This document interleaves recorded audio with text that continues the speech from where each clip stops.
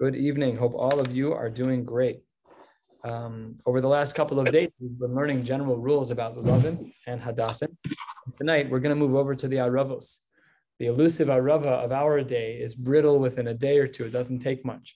So I and my Rabbeim, and what I've learned from them is we kind of wrap them up in something that's a little moist. You have to be careful for schita. So aluminum foil with a piece of paper towel on the inside, sprinkle some water, wrap it up. No schita, all is well. And it does help a lot. But of course, we have to get into the sugyas of what happens if the leaves start to fall off, as we discussed yesterday. Remember, yesterday we discussed a case where we said that most of the leaves of the hadassim fell off, and it was still considered to be kosher. How does that work? So we said yesterday we were talking about a hadas mitzra'ah. We're talking about a hadas from Egypt that had 7 leaves. Most of the leaves fell off. That was 4 gone, 3 left. The remaining 3 still covered the branch. It was still kosher. That's not the case here. Let's learn some of the halachos of Aravos on the bottom of Lamed Gimel, Amud Beis. The Mishnah writes, Arava gzula v'yavesha psula. If you have an Arava that's stolen or an Arava that has dried out, done deal. So sometimes you look in the Beis Medrash on the 3rd, 4th day of Sukkot, and someone's walking around with an Arava that looks like it's from last year. So pashut that's not going to be kosher. All the leaves could be there, but it's yavesh. That's not going to be. So how do you define yavesh? Is yavesh a lack of color? Is yavesh, is it brittle? Is it a question of falling off? So we'd have to see poskim for that. But the Mishnah doesn't detail that. Shel ashera v'shel ir hanidachas psula. If the arava is from an ashera tree, or from an iranidachas, it would be psula. Niktam rosho nifritza aleha. If you had if it was cut at the top, or if the leaves were nifritza, we don't know what that means. The tzaftzfa was a different version of the aravos. The arava that we have is what we're familiar with. The tzaftzfa, as we'll see in the Gemara, has a little bit of a different shape to the leaves, and the leaves there were had more of a funny shape to them. So there, about tzaftzfa, all of those are psula. So far we haven't seen anything mutter yet. And says the Gemara, Kemusha v'shenashu miktsas aleha. If it was kemusha, a little wrinkled, and shenashu miktsas, some of the leaves have fallen off. Just miktsas, not most. V'shel baal, and even if it was growing not by arve nachal, which is what the pasuk writes, but it's by the baal, and Rashi basically points out that it's by a regular person's house. It's not by arve nachal. Somebody owns it. It's in their backyard. All of those are kshera. We should be bothered by the pasuk. Arve nachal should be by the nachal. What are you saying that it's shalba? The guy lives 4 miles inland. We have water down by Lake Michigan.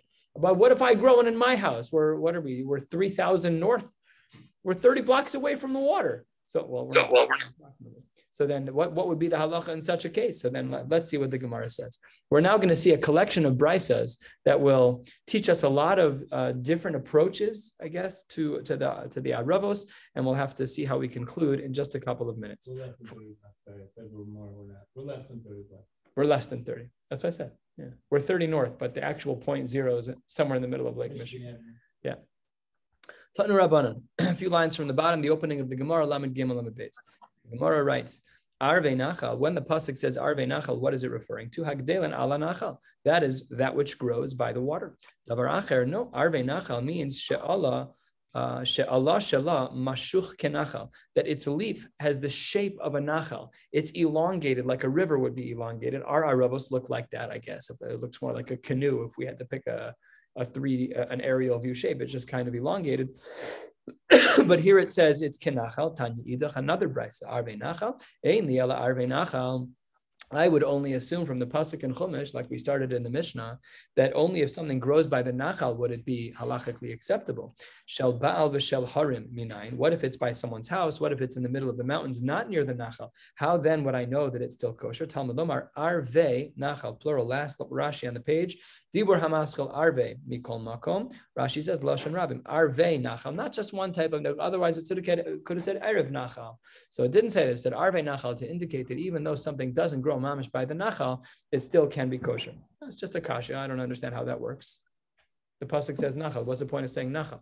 So it could be, I don't know, it's just not so simple because Rash, that's how you tie it into the previous shita and the brisa. It's in the shape of a nachal. The nachal wasn't specific about location. It was referencing the shape. And when there's a stream of water, it has an elongated look to it. So that's how the Gemara gets out of this question of our Mishnah, which said that by a baal, by someone's house, that the Aravos are still kosher, because they don't look at the word nachal to teach us about location, but rather to teach us about the shape. And the word arve in the plural teaches us, yes, it's true by the nachal, but it's also true by the baal and by the harim. Top of Lamed Daled Amud Aleph Abba Shaul Omer, no, arve Shtayim. The plural language of arve is not to teach me that by Baal and Harim that it's kosher. The language of Baal, the language of Arve, on the top of Lamadal and Amadal is to teach me the plural of Aravos in two ways. Shtayim, Achas lulav ve'achas lemikdash, to teach us that we first have a mitzvah to have Aravos in a lulav, and we also have a mitzvah to have Aravos by the mikdash. Take a look at Rashi. Rashi Dibur HaMaschel Abashal Omer.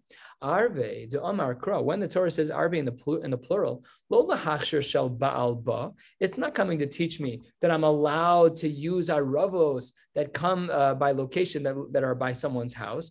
Ella, rather, what is the plural of Arve coming to teach us according to Abashal? L'lamedcha shetzarech shtei mitzvos shel Arava. That really there are two mitzvos when it comes to Arava, not just one. Achas le'ogda belulav. Number one is that it should be included in the binding of the lulav. Ve'achas le'mikdash l'hakif hasemizbeach.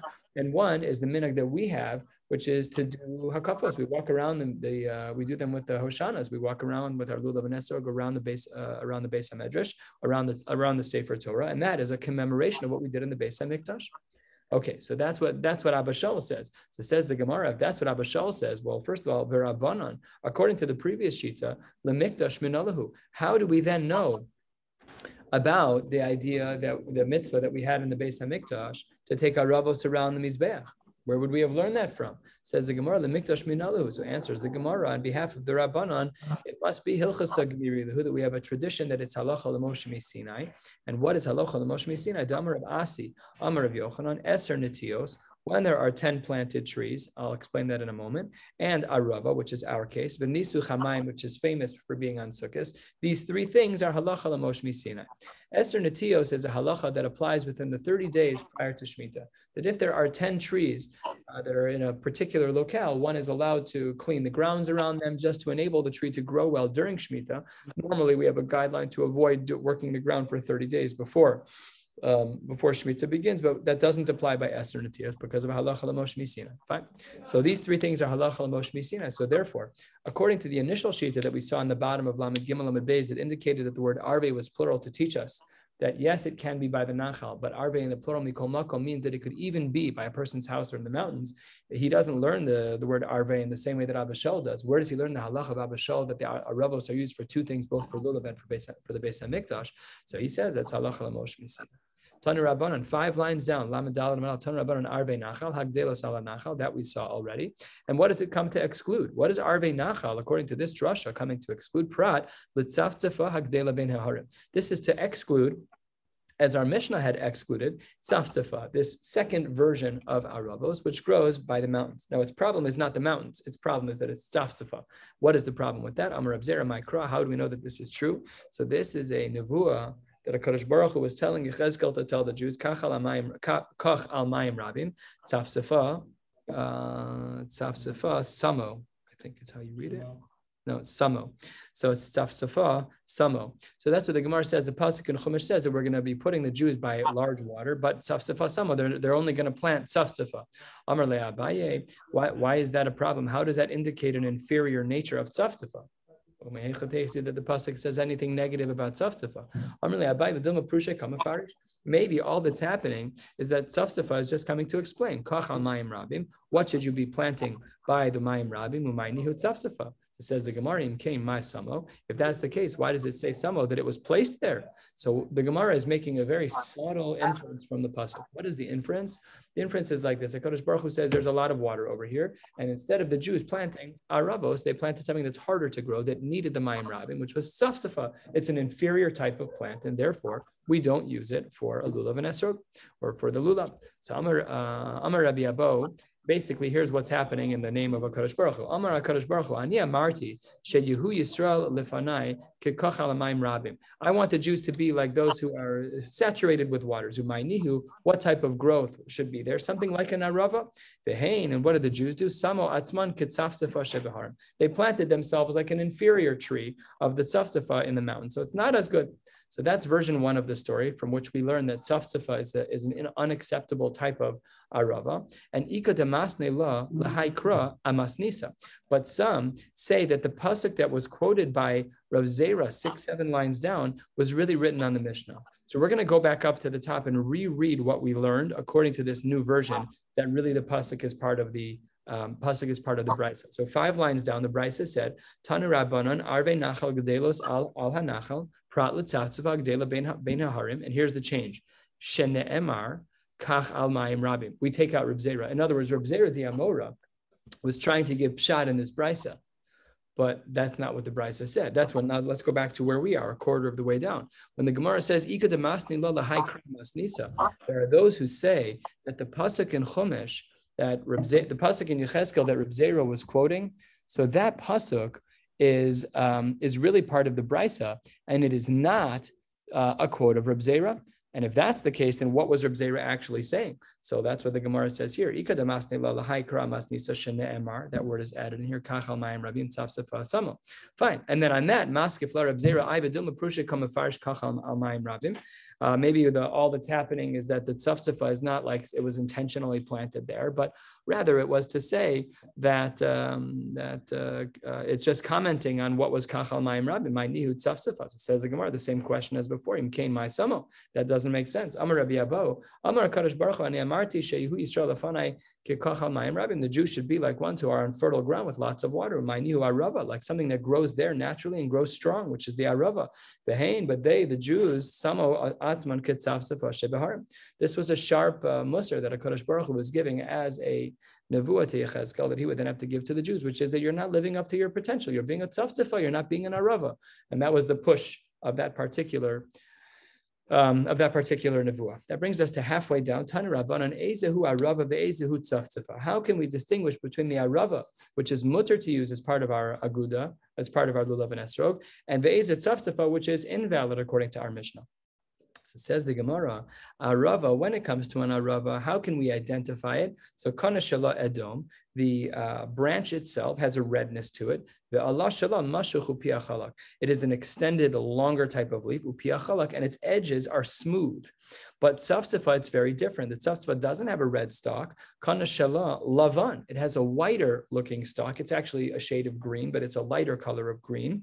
The Allah shala agul, and the shape of the leaf there is actually rounder. Upia doma lamagal, and it has these cuts on the edges of them that look like a sickle.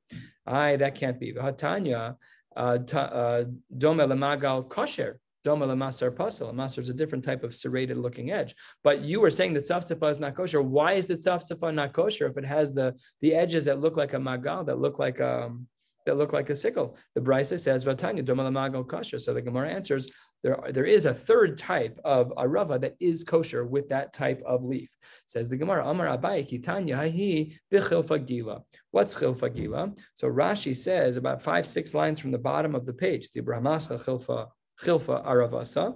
Lav hainu, sorry, that's incorrect. Dibramascha chilfa gila. Min arava ksherahi. It is a type of arava that is kosher, so it's not tzafzafa. So now we have 3 types of aravos. We have arava that we know is kosher. We have tzafzafa that we know is not.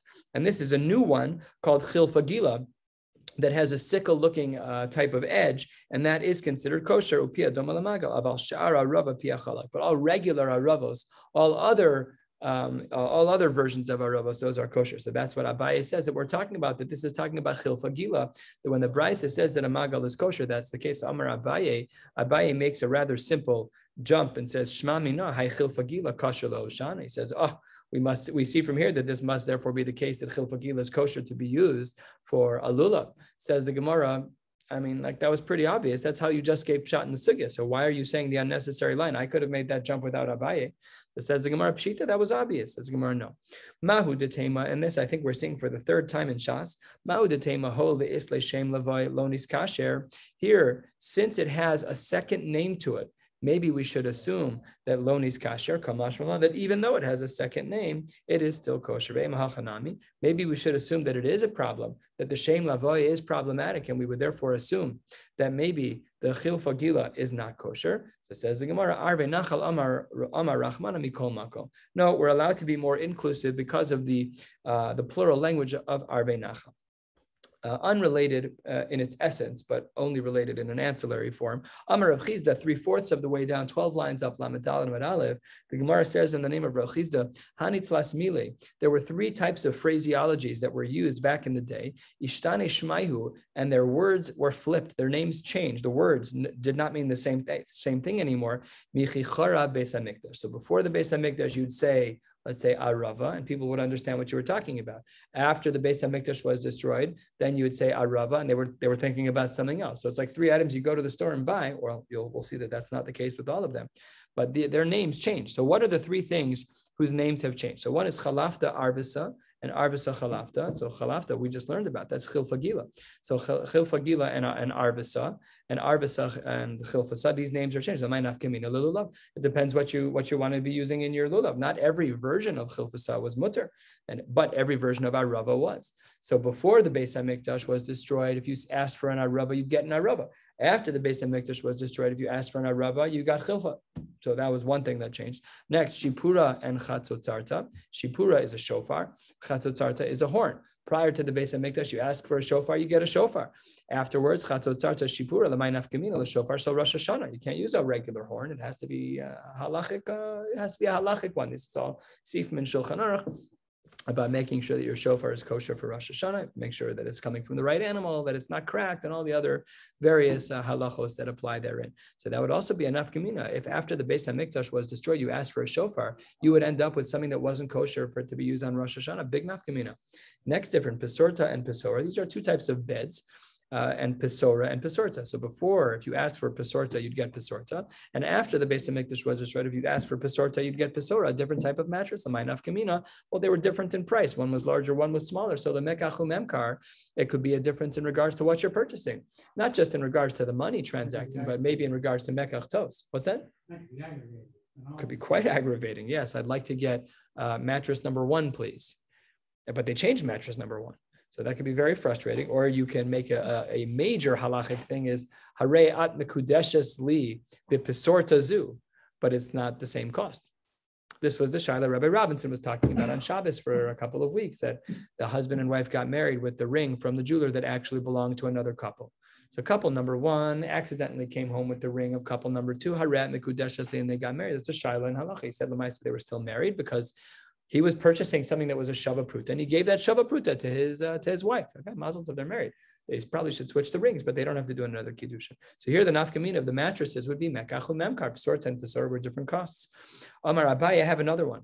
Af ani omer bekase and hovlila. As we have probably learned before, the cow has 4 compartments to its stomach, and in the case of the bekase, if there's a needle that pierces both sides of the bekase, of this particular part of its stomach, it would be considered a treifa. By the hovlila, it was not considered a treifa. But if you change the name from bekase to hovlila and hovlila bekase, lamay nafkamina, says the Gemara, 3 lines from the bottom, lamachat and imsa be'ove besakosos. The nafkamina would be about whether or not it's going to be a treifa if there's a needle that pierces through the ove besakosos. If it's the ove besakosos mamish, yeah, it's a treifa. But if it's not the ove besakosos and it's the hovlila, then it's not problematic.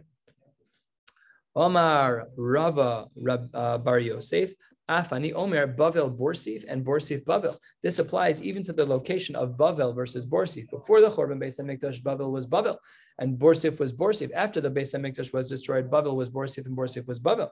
L'may nafkamina. What was the difference for this? Lagite Nashem. What is this talking about? Very excited to learn Maseches Gittin at some point, because what is discussed over there?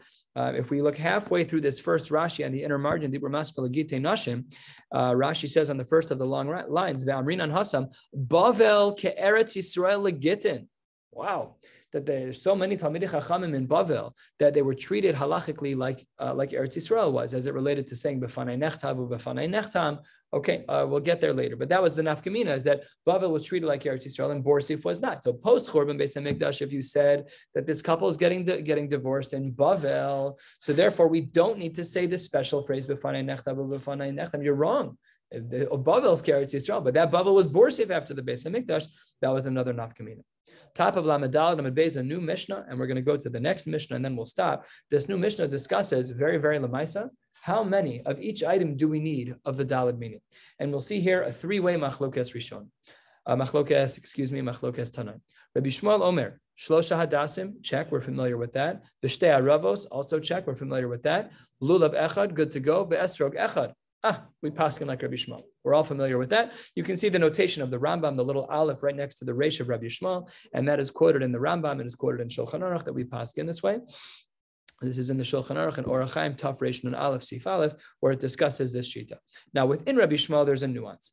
Afilu, as it relates to the hadassim, afilu shnaim ktumin ve'echad eino katum, even if two of the three are cut at the top and one of the three hadassim is still uncut, still good to go.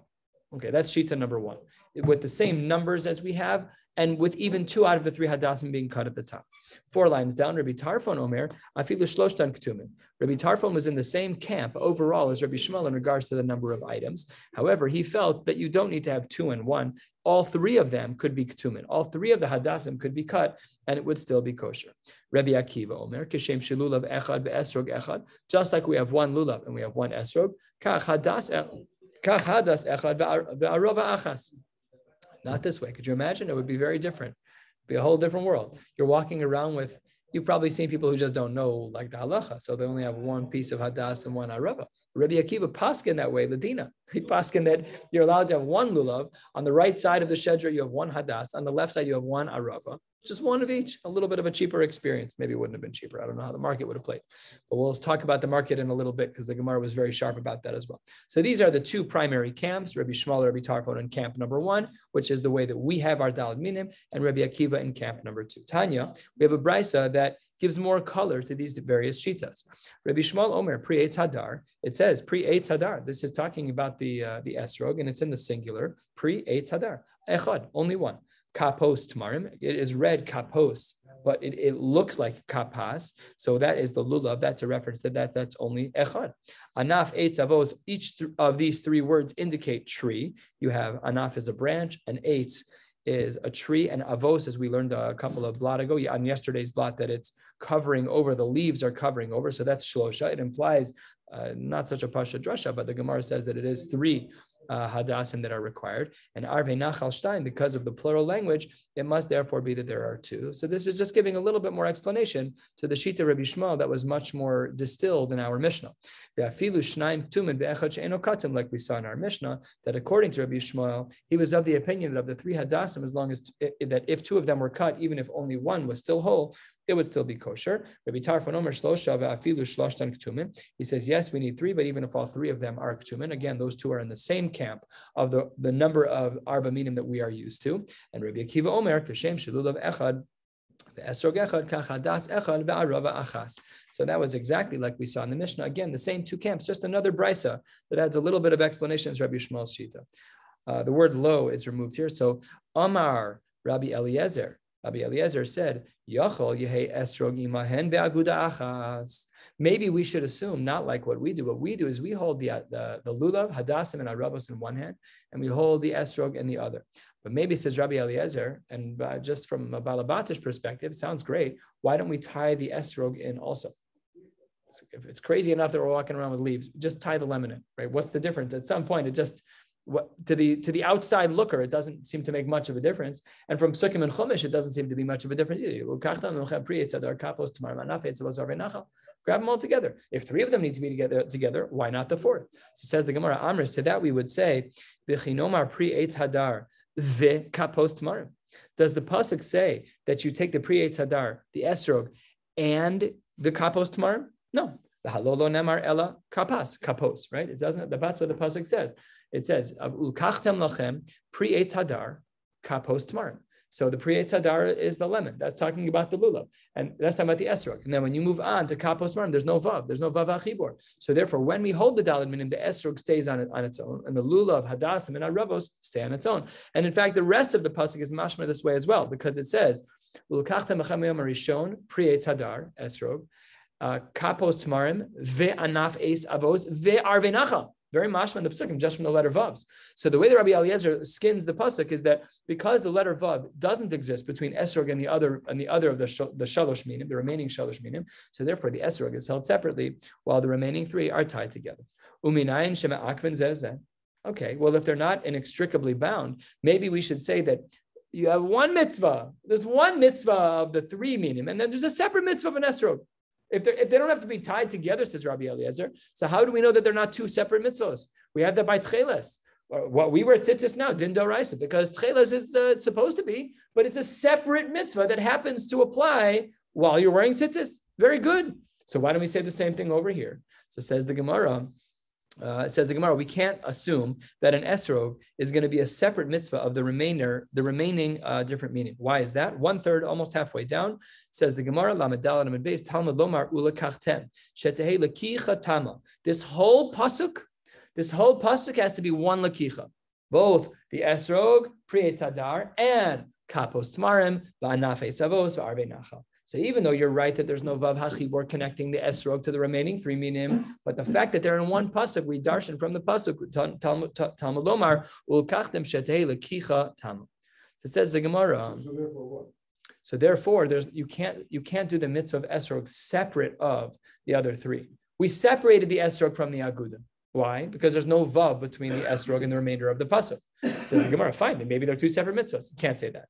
Because ulakachtem lachem lakicha tama ulakach tam lakicha tama. So that's the drush of the Gemara. These 2 words that ulakachtem is kind of like a notary cone, like a play on words.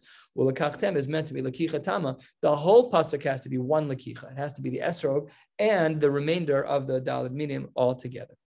Then the Gemara asks a question that we should have thought of on our own. What is this strange thing in our Mishnah with Rabbi Shmuel that of the 3 hadassim, 2 of them can be cut and 1 of them doesn't have to be cut? Says Rabbi Shmuel, what are you talking about? Manavshach. No matter what, I have a hard time with your shita.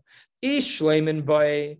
If you're saying that there's a din by hadassim that they have to be shleiman and none of them can be niktam, like by nami kulhu. Why does only 1 have to be full? All 3 of them should be full. And ilo by shleiman. And if you don't need the hadassim to be full, afilu chad nami lo. What are you talking about? What does this even mean? 2 of them are allowed to be cut, and 1 of them is not allowed to be cut? Where does he get that from? Says the Gemara, Amar Bira'a, Amar Rav Ami. Bira'a is the name of a person. Chazar bo Rabbi Shmuel. He's maskin, and Rashi highlights Lakula. Rashi, 12, 15 lines from the bottom. Dibra Maskal Chazar bo Rabbi Shmuel. Mitchilas Devarav Umachsher Bechad Umihu Hadar Bay. He allows even 1. What does that mean?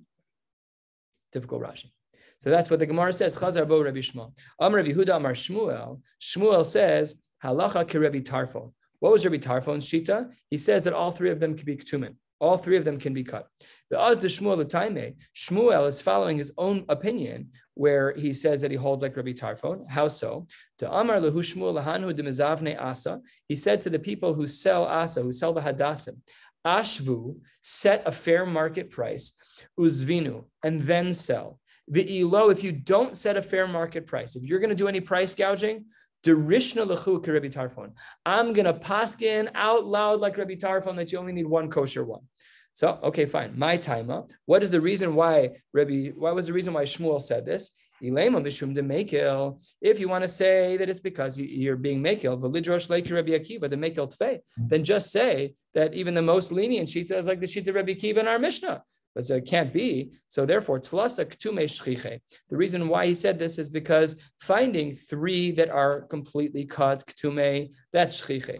Chad velo katim, to find 1 that isn't cut, lo shchiach. And therefore, he was making a stringency on the people in the market to make sure that their prices were correct. Otherwise, he'd make it hard for them by paskening like Rabbi Tarfon. We'll stop right here. Tomorrow, we will not have shiur in person. We're not have shiur at all, actually. I'll pre-record and post. And we'll pick up at this Mishnah and learn 1 blot. Thursday night, we'll learn a blot and a half. Location to be determined. I will keep you all posted, and we'll stop right here. Wishing you all a beautiful night. The shul is kind of harsh here.